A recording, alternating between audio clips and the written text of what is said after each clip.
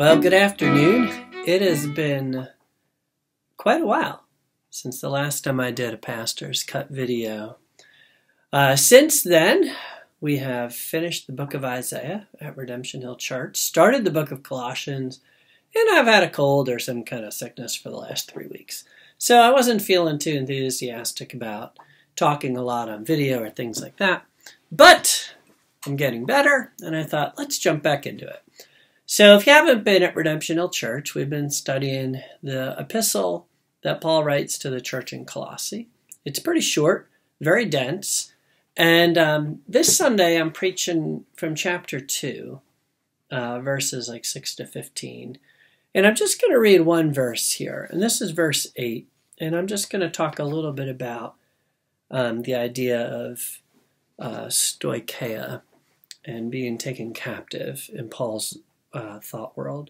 So chapter 2, verse 8 of Colossians says, "See to it that no one takes you captive by philosophy and empty deceit, according to human tradition, according to the elemental spirits," that's a translation of this Greek word, stoicheia, "of the world, and not according to Christ."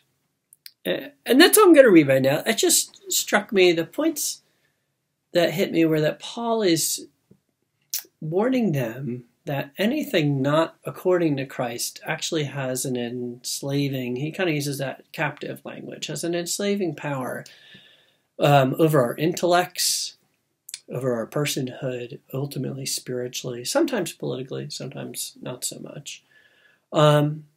And I thought it was interesting how he first uses the two pairs of words. He says, by philosophy and empty deceit.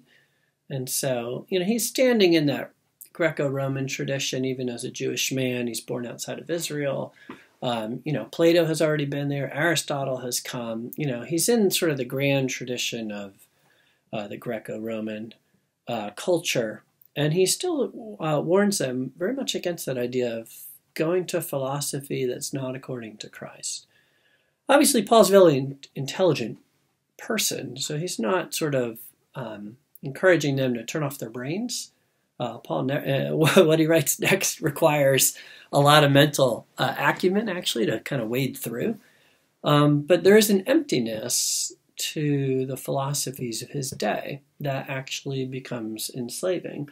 And he kind of says it's, and then follows it up with two parallel phrases. According to human tradition, according to the stoicheia of the world. And I take that to mean that he's sort of saying, regardless of the source, these two ideas, human tradition on one hand, these basic spiritual forces, there's no great word for stoicheia in English. That's why it's translated a lot of different ways. I think one idea we have today that they didn't have so much back then is this idea of sort of structures and substructures and systemic kind of powers in the world. I think stoicheia captures that a little bit, where he's sort of saying, like, whether the tradition be sort of straight out of the human tradition, I mentioned, the Plato, Aristotle, whatever the human tradition might be, or whether it's kind of harder to pin down. Now, Paul, obviously, and I agree with this, even though it's very difficult to prove, right? It's improvable, that there is a spiritual subcurrent to this world which manifests in kind of cultural moments, in structures that rise up, often very negatively, very powerfully, and very persuasively at times. And Paul says, wherever this influence is coming at your life as a believer, if it's not according to Christ, no matter the source, it will ultimately take you captive. And so that got me looking at two different groups this week. And this is where I really, excuse me, don't think I'll have time to get into this on Sunday morning. I was looking at the Oath Keepers group, obviously politically on the far right. I didn't really know much about them. They're in the news. Obviously, they were just convicted of sedition on January 6th, some of their leaders. And, I discovered sort of their reason for being, right, is to try to create a sense of protection of America's core freedoms as they see them, which they believe absolutely requires the ability to have an armed populace with roughly military-grade weaponry, to be the militia that the people were, in their minds, always intended to be. And so it's a group that has an enemy. The enemy is sort of federal government, the UN, anyone that might seek to limit the control of guns, anyone that might seek to take over private property in the name of conservationism, things like this, right? They would argue for the presence, primarily at the federal level, but also like higher, maybe corporate, like powerful elite groups. They kind of toss out this idea that, the government might be one day looking to mass incarcerate all the people who would stand against them. And so this has a great appeal to people who consider themselves very American, consider these rights and freedoms just really essential to life, to the fullness of life. And so Christians who walk into a group like this, right, they are at risk of being taken captive again, because ultimately the Oath Keepers movement is not according to Christ. Right? It's not situated in Christ. It has nothing to do with his work on the cross. It has nothing to do with the gospel of freedom. It has everything to do with political freedoms, things that many of us believe are important, even if we don't agree with the way they're pursuing them.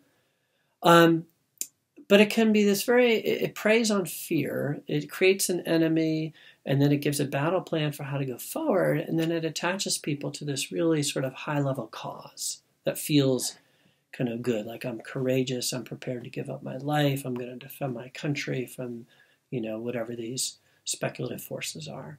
So I was looking at them, and then on the left side, I was looking at this collective called #NotWhite, and this is a group of artists in Pittsburgh, and in their words, they say, we work to decolonize our minds and spaces through a non-hierarchical love ethic.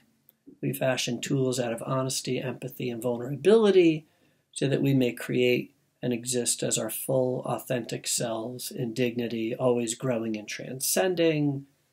They talk about their exhibit, wanting to build bridges of love and compassion, all so that we can live as our full, authentic selves. And then it says at the end of their mission statement, we welcome you into our world, which feels slightly possessive. I also discovered, though I couldn't find it again, that you can't be a man and join this group. Not because they want a space for women to connect, which I would respect, but because men pretty much are bad. So, although they argue that they want to create a world filled with bridges of love, tucked right into their philosophy of group existence is the exclusion of half the population of the world just because they're men. And until they, I believe the words were, exhibit a emotional revolution, they didn't feel safe with guys around. But that's not the primary issue. The primary issue is that they're arguing that they are going, so their boogeyman is white supremacy. That's kind of their evil. Like they would probably say the Oath Keepers are a great example, right, of the bad guys. And the tools that they're going to bring to the fight are their art, their ability to deconstruct things. It's really their words, their experiences, their lives as immigrants, their lives as people of color, particularly women people of color, the sense that they're connected to the global majority. And so the higher cause, though, that they try to bring you into is the sense that you can live your full, authentic self, that's possible, that we can find it, that we will be always, in their words, moving forward, always transcending. So it has this sort of like spiritual, like rising up idea to it, right? If Oath Keepers is sort of a pushing out by force, this is sort of a rising up, claiming who you truly are. It's very much self-definition, self-liberty. And so at the end of the day, these groups that seem to be very far apart are actually very much the same, right? Non-white really preys on fear. It wants to identify that there's one single sort of bad guy white supremacy in America. It sees everything sort of through that lens. And therefore, it feels justified in its exclusions. It feels justified in its attacks. And what it really, it seems to me, would struggle to do is do what actually Christianity says of everyone, no matter their color, no matter their country of origin, no matter their gender, which is to say that the enemy is right here. Later, Paul writes that we're dead in our sins. And each of these groups, at some level, sees the deadness in other people, but they want to be the hero. And the only hero is Christ.